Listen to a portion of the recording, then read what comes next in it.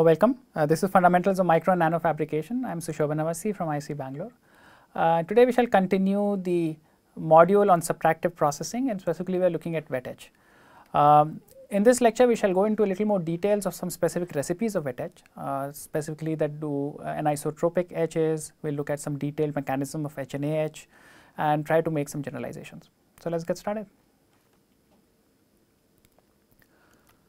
So the first etch that we shall talk about today is the isotropic silicon etch. It's also colloquially also called H&A etch. The H here stands for hydrofluoric acid, which is this. Then it's nitric acid, it stands for N, which is this, and then of course acetic acid, which is the diluent. The basic mechanism is fairly easy to understand. So silicon is of course a reduced elemental semiconductor. You first oxidize it using HNO3 to silicon dioxide, and then the silicon dioxide then gets etched with hydrofluoric acid to form a complex that we saw in the last lecture. And acetic acid is simply a solvent to transport the reactants and products away. However, if you look into a little more detail, the H&A is a fairly interesting etch, and the acetic acid does something very special. And that what is that special is something we will discuss, but the hint is you only understand the details of an etch if you consider the etch to be an electrochemical problem. It's not just simple chemistry, it's not just simple dissolution, it's a little bit more complicated, all right. So this is a concept I hinted at when we took the first lecture on wet etching, where I mentioned that electrochemistry is fairly important. So randomly on any etched surface, you actually form these positive and negative domains, and these positive and negative domains are actually the anode and the cathode where the electrochemistry is happening. Between these positive and negative domains, you can imagine will be an electric current, because anytime you have a potential, you have current. And because these positive and negative domains are so close to each other, the electrochemical corrosion currents that actually go through this device are fairly high. They can be as high as 100 amps per centimeter square. This is not a device course, but those of you who do have a device background may be able to appreciate that this is a fairly intense amount of current, right? Now, of course, these domains don't remain static. The domains come up because there is a perturbation in the system. They are not there because we are actually putting a voltage or actually putting a current. So these domains sort of change their polarity, they change their size, they change their direction randomly over the etching process, and that is how the whole film gets etched. Okay. Now, during the H&A etch, if you look into detail at what exactly is happening at an anode or a cathode, you realize that at the anode, you are taking a silicon, and the silicon is losing an electron to form silicon plus, and this electron then gets taken away. And at cathode, what is happening is a reduction, where the silicon plus is accepting an electron and forming elemental silicon back. Now, a redox reaction is one in which one species is getting oxidized and a different species is getting reduced, and the both are happening simultaneously. So the oxidation of silicon is a redox reaction, and and that is a term that we shall come back to in the next slide. So once again, if this was not clear, the domains are random, and so this equation is these equations are happening randomly over the whole substrate, and at some point a surface is suffering from oxidation, and at a different moment in time it could be suffering from a reduction. Okay. So what you hope is, if the etch is really uniform, that these two mechanisms will over a long term or over the lifetime of an etch even out, and you will not see any differences, so you will get a smooth film. Of course, if that does not happen, then you start seeing non-uniformities. So let's continue the journey into understanding the H&A etch into a little more detail. So we have already discussed that there are these randomly random domains which are acting as anode and cathode, where oxidation and reduction is happening. Now, because silicon is group 4 and it has a valency of 4, the silicon gets oxidized to silicon plus 4, which gives out 4 electrons, which get given to the anode. And at the cathode, you suffer reduction, where 4 NO2 molecules react with the electron to 4 NO2 minus ions. Now, some of you may ask the question, where is this NO2 coming from? We started with HNO3, not NO2. So why are we talking about NO2 all of a sudden? The short answer is the NO2 comes from HNO3. How, why, and exactly the mechanism will be discussed in the next slide. But for now, let's just assume there is NO2 in the system and that NO2 is actually getting reduced at the cathode. These two reactions are of course the equal and opposite electrochemical reaction. Then you also have a chemical reaction which is the formation of silicon dioxide. Here these oxidized silicon ion reacts with the hydroxides to form silicon hydroxide, which then dehydrates to form silicon oxide and water. Okay. And this silicon dioxide that has now formed then reacts with the HF as you would expect it to, forming this soluble complex, thereby etching the silicon dioxide and exposing fresh silicon that can once again get oxidized at the anode. So this is how the mechanism continuously goes. So the intuitive understanding of the mechanism that we started with in the first slide was not too off, right? So overall what is happening is that the exposed silicon is getting oxidized with HNO3, specifically NO2, not HNO3, but still because of HNO3's presence is getting oxidized. That silicon dioxide is then reacting with hydrofluoric acid to get etched away. That exposes fresh silicon that can once again react with the HNO3. Of course, the open things that I have still not answered are: one, where is this NO2 coming from, and B, what is this special role of acetic acid in this combination. So let us first tackle the presence of NO2. HNO3 is an oxidizing acid, and that a lot of you would know from 12th grade chemistry, but the exact mechanism of how HNO3 actually does the oxidation is a little complex. It turns out it does through NO2, and one of the products that actually gets formed in the HNO3 during this process is HNO2. So for details, let's dive into these set of reactions. So the first reaction here should be obvious to a lot of you. This is simply that HNO3 is a strong acid, which means it really likes to ionize. And if it ionizes, it will form the nitrate ion and the hydrogen ion. And that's simple and easy to understand. But competing with this ionization process is the oxidative ability of HNO3. So HNO3 is also an oxidant, and that is a competing chemical reaction that is happening against this ionization. So it can do the ionization reaction or it can do the oxidation reaction. So what is the oxidation reaction? So these three are the set of oxidation reactions. So let's assume there is a little bit of HNO2 in the system. Once again, you can question where is this HNO2 coming from, but for now let's just assume there is some HNO2 in the HNO3. Maybe it's an impurity, just for argument's sake. So that impurity HNO2 will react with the HNO3, forming two NO2 molecules and water. Okay. Now this is the reaction I have marked in red, because this is what leads to the formation of the NO2, and by and large this is the step that is the slowest step in this whole chain. The amount of NO2 you form is what actually decides your ability to etch. So if you want to increase the etching rate, this is the equation that you're looking at. Okay, this is the equation that you should be focusing on. This is the rate limiting step. So as we discussed, this NO2 actually gets reduced to form NO2 minus ions. So this we have seen in the previous slide. And finally, this NO2 minus reacts with the hydrogen ion from the ionization reaction to form HNO2. Now, if you have keeping track, you would realize that we started with one HNO2 molecule, but we ended up with two HNO2 molecules. Through this whole mechanism, HNO2 is just participating as a catalyst. In fact, it is what we call a self-generating catalyst or self-regenerating catalyst. It's sort of a chain reaction. Even if you have one molecule of HNO2, if you give the solution enough time and something to react on or something to oxidize, the system will automatically generate more HNO2, which will enhance the oxidation ability of the HNO3. So where does the HNO2 come from? Maybe the first molecule comes because of impurity or because of random perturbations, but even once one molecule forms, after that, the mechanism itself generates its own HNO2 to further catalyze its own self. Okay. So HNO2 is thankfully spontaneously generated. We don't have to worry about it. It's not something we have to explicitly add. However, this does create an interesting issue that sometimes the HNO3 solution is not active from the get-go. So you pour HNO3 from the bottle into your beaker, you put your wafer, you start the reaction, but if you are doing the experiment very carefully, you might notice that for the first little bit of time, the etch doesn't work so well.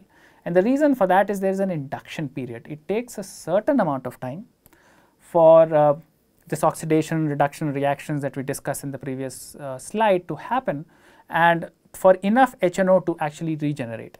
And till that time, the reactant seems to just be standing still and doing nothing, but if you just wait it out, then you will see them becoming active again. If you are doing very shallow etches, if you are doing very careful etches where you cannot tolerate the induction period, or you cannot tolerate the variability that is introduced by this induction period, you can always choose to add some ammonium NH4NO2 into the solution. Okay, so I think this is called ammonium nitrite, and what this does is it provides you with the NO2 minus immediately without you needing to regenerate it, and thereby avoid the induction period completely. So, well, that tackles the first part of the equation. Where is the NO2 coming from? Well, NO2 is coming from by spontaneous reaction between HNO3 and HNO2. Where is HNO2 coming from? HNO2 spontaneously generates HNO3 even if there is there is no HNO2 in the system to start with. The simple fact that you are doing an active reaction in the system will ultimately lead to some HNO2 getting generated, and then that will facilitate its own reaction. It will auto-catalyze itself. However, that still leaves the need or the argument for acetic acid open. We've still not answered where in this whole scheme of things is acetic acid playing a role. So, for that, let's go to the next slide. Now, instead of giving you the answer directly, let me first pose a question. So, what is acetic acid a substitute for? I said acetic acid is a diluent or a solvent. So, strictly speaking, it's a substituent for water. We could have done this HNH in water. In fact, you can, a version of HNH can be done in water instead of acetic acid. But here we are deliberately choosing to keep acetic acid. So, what is it about acetic acid that is different from water? I urge you to give it a couple of minutes and think about it. Like, what all things do you know about acetic acid that is different from water? The second bit of hint that I want to give you for you to think is oxidation is limited by the reaction in the red, right? In the previous slide, this was the reaction in the red. That the rate limiting step is HNO2 reacting with HNO3 to form NO2 molecules. So, given this and given this question, what is your guess? What do you think is the role of acetic acid? It turns out the role of the acetic acid is dielectric constant. So, the dielectric constant of acetic acid is only 6.15, it is an organic molecule, so it is relatively low. And if you compare this to water, which is a polar molecule, which is extremely high dielectric constant of 80. Now, what does dielectric constant do? Well, dielectric constant reduces the energy of ionization. So, in a more polar liquid like water, or in a liquid which has a high dielectric constant, you tend to ionize more. However, if you do the same thing in a liquid or a solvent where the dielectric constant is low, you tend to ionize less. Does that get you closer to the answer?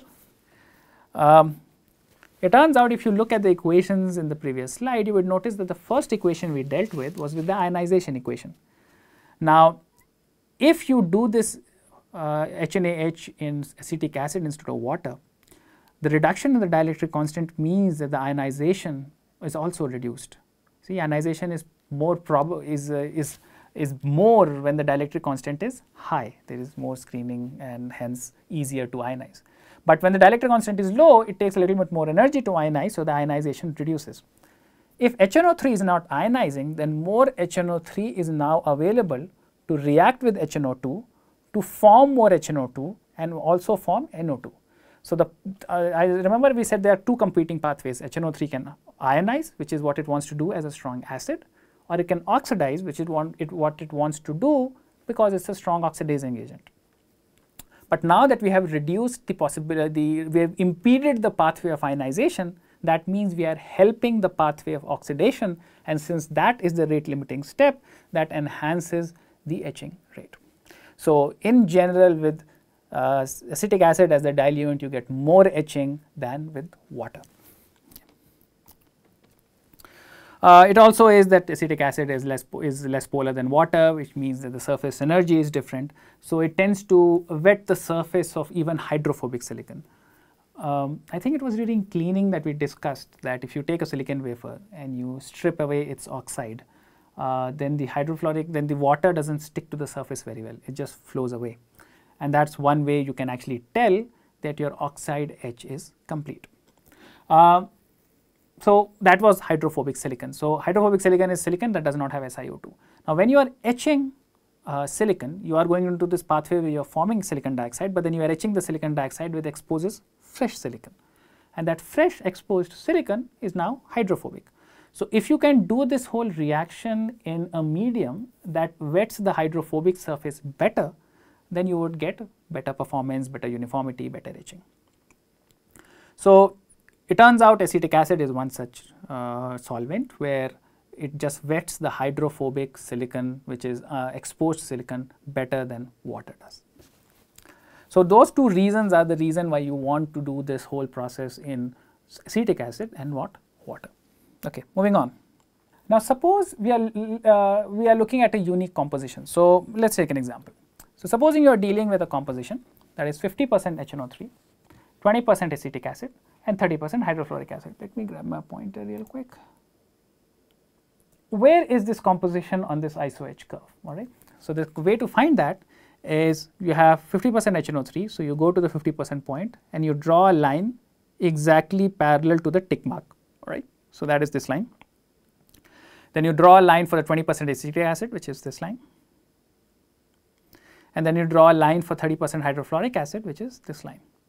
And if this iso-etch curve is well made, which this one is, all these 3 points meet at a point. This is the composition that is, so this composition is represented on this graph exactly at this point.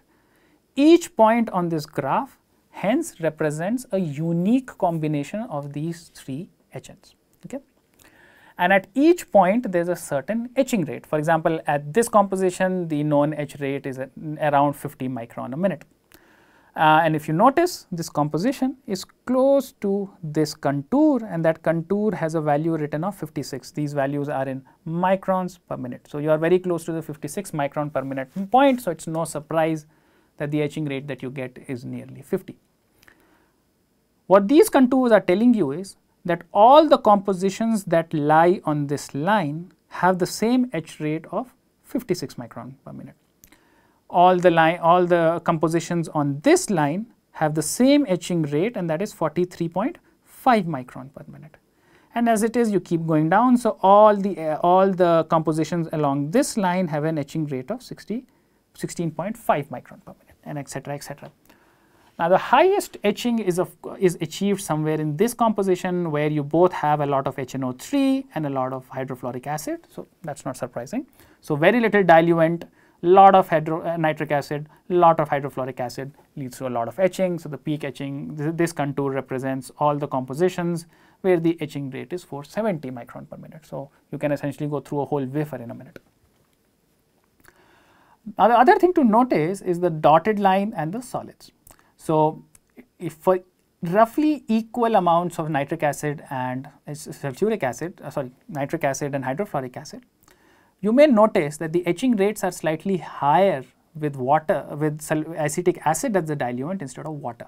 So for example, let's take the case here, right? So this is very close to the contour which gives you the etching rate of nearly 50 micron a minute, right? But if the diluent was water, you would actually have to look at the contours given by the dashed lines.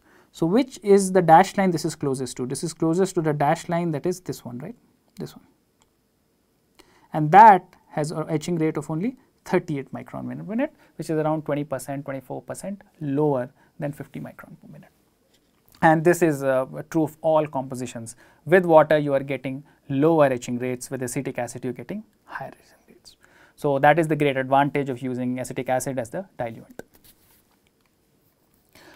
Let's keep digging a little bit more into this. Okay. So this is again the same iso-etch curve. I just removed the labels from the previous graph. And let's now discuss what is happening in each of the corners. So supposing you were to look at all those compositions where the acetic acid, where the nitric acid is very little. So for example, if you look at this blue line is parallel to this axis. It's parallel to the tick marks on the HNO3 axis. So it represents all the compositions where the amount of HNO3 is very little. So this point, so which is what, 2%, 2% of HNO3. So very little HNO3. On balance, the rest of the 98% is either hydrofluoric acid or acetic acid. Now, the thing that you may notice is that the contours, the solid angles, the solid lines that you are seeing are parallel to this.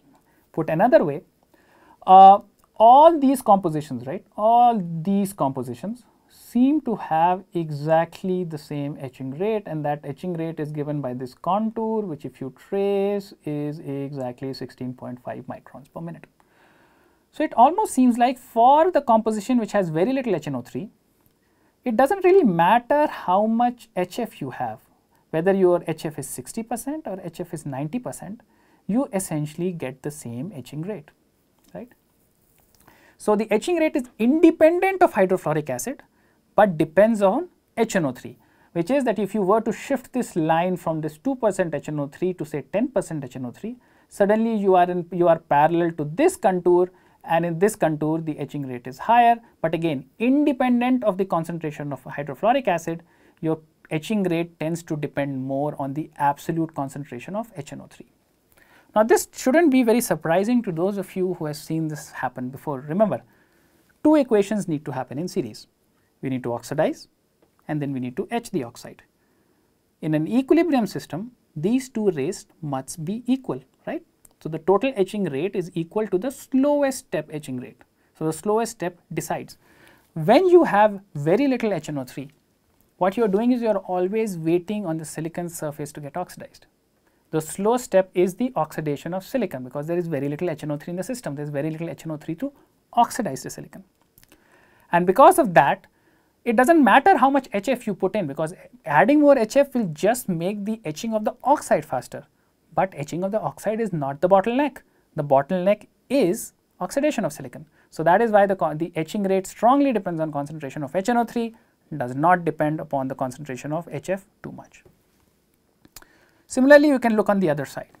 Now this green line represents all those compositions which have very little hydrofluoric acid, for example say 4% hydrofluoric acid, right. The balance 96%, some part is HNO3, some part is acetic acid. And once again, if you look at this edge, and this edge represents the case where there is little bit of diluent, but most of it is HNO3, right. So this is say 90 to 70% HNO3. So for all these compositions, it seems that it doesn't really matter whether the concentration of HNO3 is 70% or 90%. For all those cases, the etching rate that you get is 5.75 micron a minute. If you change the concentration of HF from 5% to say 10%, this line shifts up, and now irrespective of how much HNO3 you put in, you get an etching rate of 16.5. Once again, the complementary situation. Your etching rate seems to be decided by the component that is least present in the system, in this case that is hydrofluoric acid. What is happening? Well, here you are always waiting on the silicon dioxide to get etched. The oxidation of silicon happens quickly simply because there is so much HNO3 in the system. But once that oxide forms, it is now waiting on the HF to etch. Only then more silicon can be exposed, more etching can happen. So here you are waiting on silicon to get oxidized because HNO3 was in scarce supply. Here you are waiting on the silicon dioxide to get etched because hydrofluoric acid is in short supply. Now that tells you actually a lot about which composition should you use for a given application. So you see, this contour shows you that you get 16.5 micron per minute, both at a composition which has very low HF but a lot of HNO3, but you can get the same etching rate even on this side where there is very little HNO3 but a lot of HF. Which one do you choose? Depends on the application. So because you are hereby limited by the ability of HNO3 to oxidize the silicon, all the idiosyncrasies of HNO3 as an etchant are going to affect you. For example, you might be sensitive to induction period here. HNO3 has a problem with induction period as we discussed, and the longer induction period here might, so you might get a longer induction period simply because HNO3 is in scarce supply. Because this surface is always waiting on the silicon to get oxidized, the surface of silicon that you get after the etch invariably is oxide free. Now, that can be an advantage or disadvantages depending upon what your application is. And finally, because there is no oxide on the surface and this is a system which has a lot of hydrofluoric acid, you tend to get surface roughening. And this is a concept I have now discussed 2-3 times already, both in cleaning and in etching of hydrofluoric acid, where I discussed that HF doesn't etch silicon, but it can micro roughen it. So, all the compositions that are in this corner tend to suffer from that issue. Okay. The other thing you can do is, of course, be in the green corner. In the green corner, you are always waiting on hydrofluoric acid to show up. So, you are always limited by the ability of the silicon dioxide to get etched. So, what are the things that, what are the characteristics that you can expect? Well, you can expect that the silicon you get from these compositions will have a silicon dioxide layer on top of them, right? Because they are always waiting on the silicon dioxide to get etched. So, any given moment in time, there is always some amount of silicon dioxide there. Typically, that thickness is around 3 to 5 nanometers. Now, that can be an advantage or a disadvantage. It turns out because of this passivating silicon dioxide and very low concentration of HF, you do not tend to roughen up the surface. So, here you roughened up the surface, here you do not tend to get roughen up surfaces. So, because you do not do roughening, you tend to get much more smoother, planar etches, and that is useful if you want a polished finish. If you want to remain in the middle, where you have both a lot of HNO3 and a lot of HF, you are in sort of no man's land. It is very insensitive to diluent, very little small changes in concentration cause huge jumps in etching rates which are very hard to control, and that is why this red zone is actually seldom used. You want to either be in the blue zone or in the green zone. Which one do you select? Depend on your application. For applications where you want a bare silicon, you do not want silicon dioxide, you may want to go with blue. For applications where you want smoother surface finishes, you may want to go with green. So, with that we come to the end of the HNA etch part. Let us now do some discussion on anisotropic etches of silicon, which are also very important and large class of etching. So, what is anisotropic etch? So, we discussed this in the first lecture on wet etching, where when you want to do etching that is dependent on the various facets or orientations of silicon, so it is not uniform in all the directions. So, for example, the anisotropic etch of silicon 100 often gives you these slanting profiles which are at 54.7 degrees, and that is because the etch is such that it etches the 1100 surface very quickly. So, this surface, this vertical surface is getting etched very quickly, but the etching on the 111 surface is very slow. So, because the etching is very slow, it sort of the etching progresses here very slowly, here very fast. So, you tend to get these sloped type of cross sections. Now, why does this happen? You can typically you can understand this simply by understanding that during crystal growth, we talked about how 111 was the easiest and the most easiest orientation to make. That was because it was the most stable. So, that the same order applies just in reverse. Now, the etching rates of 100 tend to be faster than 110, which tend to be faster than 111. Now, one area where this is very useful is actually in MEMS, where you want to make mechanical structures of various size, say silicon cantilever. Towards the end of this course, we actually have a whole module on actual like a lab visit where you actually see how a cantilever gets made. We will also discuss the cantilever in a little more detail down the line. But the fundamental thing that all those techniques require is the ability to do anisotropic etches, and wet anisotropic etches is just one thing in your library of unit processes. The shape that you get is very strongly dependent upon the properties of the material as well as the orientation.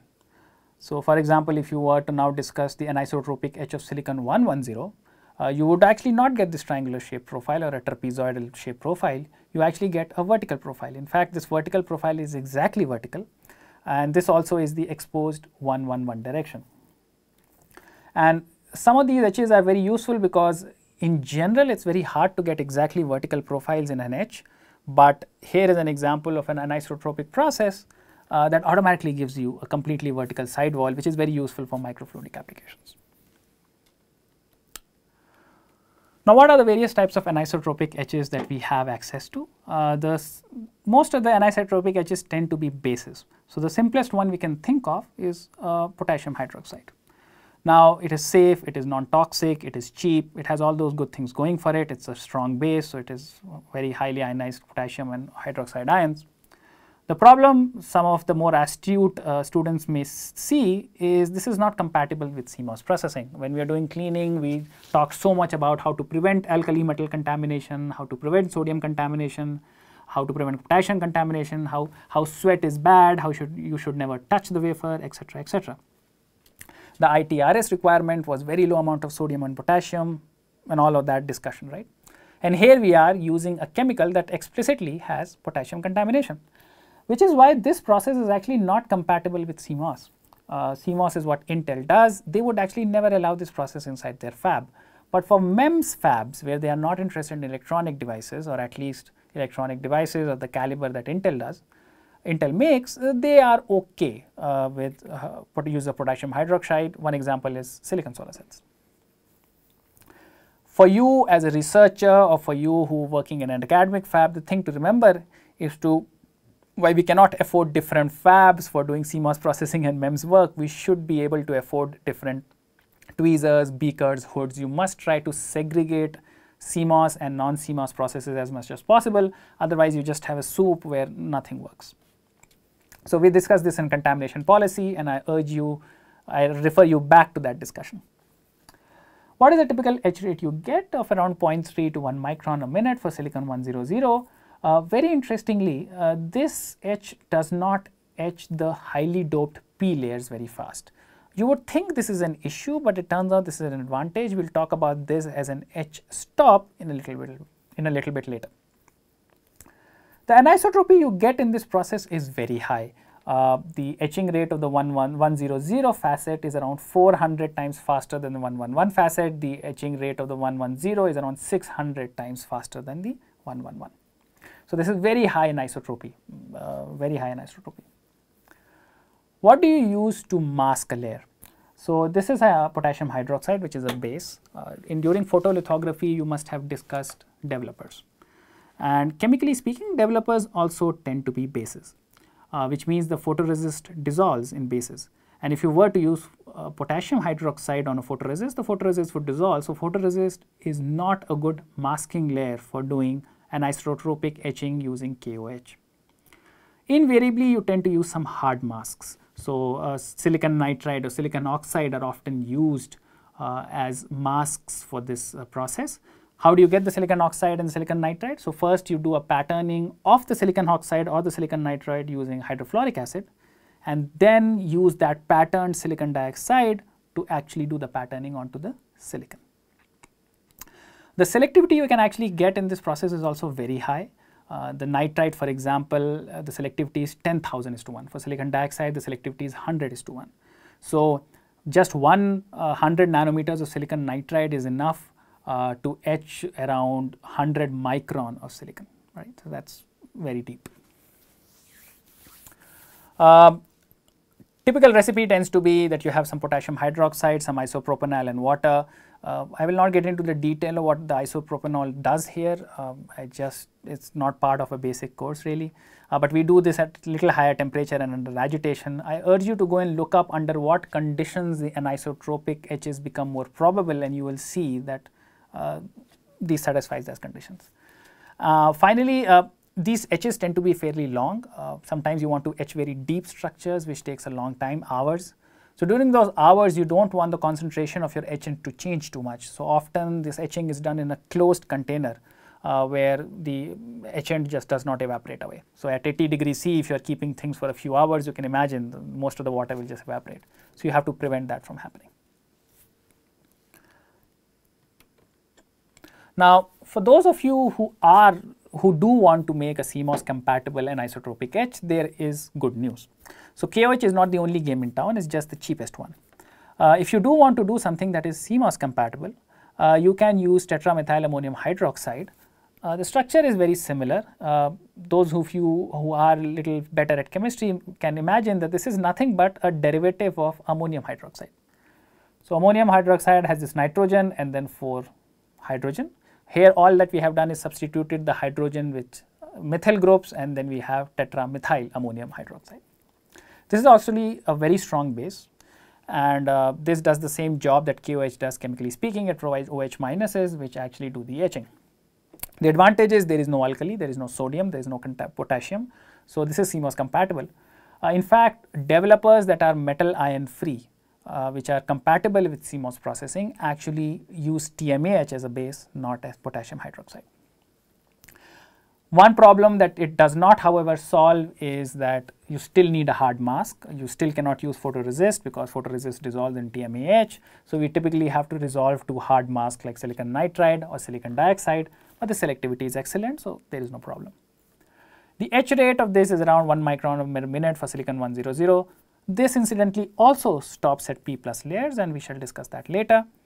The anisotropy compared to the KOH bit is a little lower. Between 100 and 111, you only have a factor of 10 or a factor of 35, not hundreds as previously. So that is one disadvantage of TMAH, but then again it's CMOS compatible. The typical recipe typically is dilute TMAH at 90 degrees C under agitation. Once again, these etches tend to be long, so you must cover them, otherwise the etching concentration changes and so does the performance of the etch. Now, what is the underlying mechanism? Both the hydroxides, KOH or TMOH, functionally do the same thing. They provide the OH minus, which reacts with silicon to form a complex, and that complex goes away. It forms a soluble complex that goes away. Now, why does it give you anisotropy? Why is this reaction different on different facets? Fundamentally, this is an oxidation reaction. So what is happening to silicon that you are etching is that it's getting oxidized, and at the counter domain, something is getting reduced. What is getting reduced? In this case, water. It so turns out that the rate at which the silicon 111 plane oxidizes is much faster, and what that does is it forms a silicon dioxide layer, and that silicon dioxide layer then protects the underlying silicon 111, thereby reducing the etching rate. But the silicon 100 does not have that protective oxide, so it continues to dissolve, and thereby you get etching only in the 100 direction, but the 111 direction continues to remain protected. Now, what is the proof behind this mechanism? The proof behind the mechanism, at least anecdotal proof or circumstantial evidence, is that if you look at the etch rate of the silicon 111 in TMAH, it's 8.5 nanometers a minute at 85 degrees C. A very low number. And this is exactly the same etching rate that you would get if you were to etch silicon dioxide that has been grown on the silicon 111. So this etch rate being equal to this rate strongly suggests that the slow step that is preventing the etching of silicon 111 is actually the passivating oxide, is actually the removal of the passivating oxide. So with that, we'll actually, I think, end the discussion on the mechanism. We shall now discuss a little bit of practical detail on how do we actually implement this in an actual MEMS system. So the fact that anisotropic films give you different shapes or different cross section, it has to be understood a little bit better so that you can utilize it in your MEMS devices. So what the shape you actually get depends upon, of course, the anisotropy of the agent, TMAH versus silicon KOH versus HNA, but also on the etch time, mask pattern, wafer orientation, and etch stops. Now, these last four are not obvious, and through examples, I would like to highlight each of these. Let's first take the concept of the etching time. Now, supposing after lithography, you got this pattern, right? So you had a silicon 100 wafer. You have a hard mask, which is silicon dioxide. It's protecting the backside completely, so there's no etching happening there. On the front, you have opened a little hole. This exposed area is 100, and this system is now put in an anisotropic etch like KOH. So it will start etching. As you keep the system in KOH for longer and longer, this system will continuously etch, and ultimately you will reach a point where the 111 planes touch. At this point, there is no exposed 100 area at all. If there is no exposed 100 area, the etch slows down to a crawl.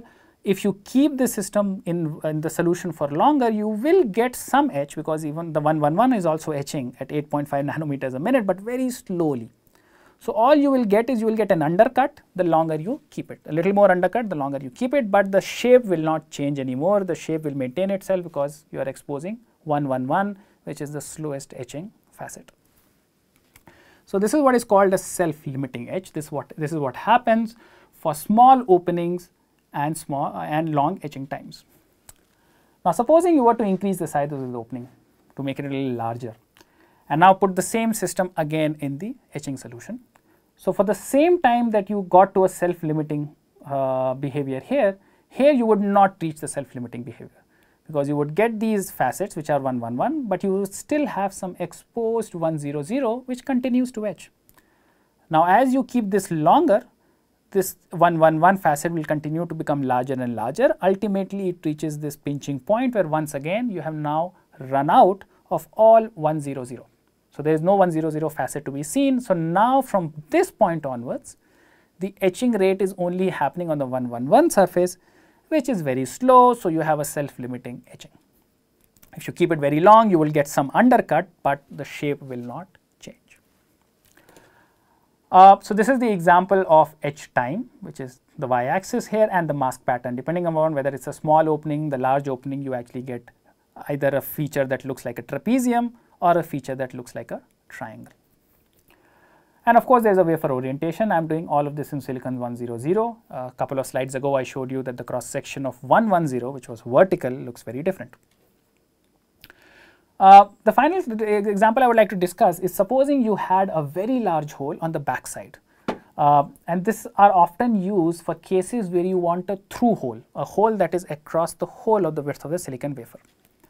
Now those of you who are interested in geometry may have noticed that the depth of this self-limiting etch is some trigonometrically related to the opening that you need. So if you want to etch 400 micron, this is an assignment question, you can probably calculate what sort of opening do you need. So if you give that large an opening, then you have a possibility of etching a through hole, one that does not do self-limiting etching for the whole thickness, right? So in that case, what will happen is for some time you will etch some distance, if you keep it longer you will etch further, but if you keep putting it for a very long time, you will actually go and hit the silicon dioxide on the other side. Now you have an exposed 111 facet which is etching very slowly, and a silicon dioxide which etches even slower. So now you are in a self-limiting regime, but now what you have is a through hole. If you etch the silicon oxide away, you have a hole through the silicon wafer, which is often used for various applications. Whatever we just discussed can also be interpreted from these figures. I got these figures from this very nice paper, which is actually an open access journal. So I urge you to go and read it. So for example, if you had a silicon 100 wafer, this major flat in the 100 wafer is actually the 110 direction. So supposing you had a circle. So if that circle is aligned such that the square that transcribes that circle is parallel to the 100, so this direction then is 110, and this direction is also 110. So if you were to do the etching on this, what you would actually get is you would get these slopes. So imagine in 3D, right? So these are slopes, and if you look at the cross section of this line, which is AA star, so this is the AA star cross section. So you actually get that 54.7 degree slope, and then a flat which represents the 100 plane. So this gray is the 100, the green is the 111. So it doesn't really matter whether you made a circle or a square or some arbitrary shape.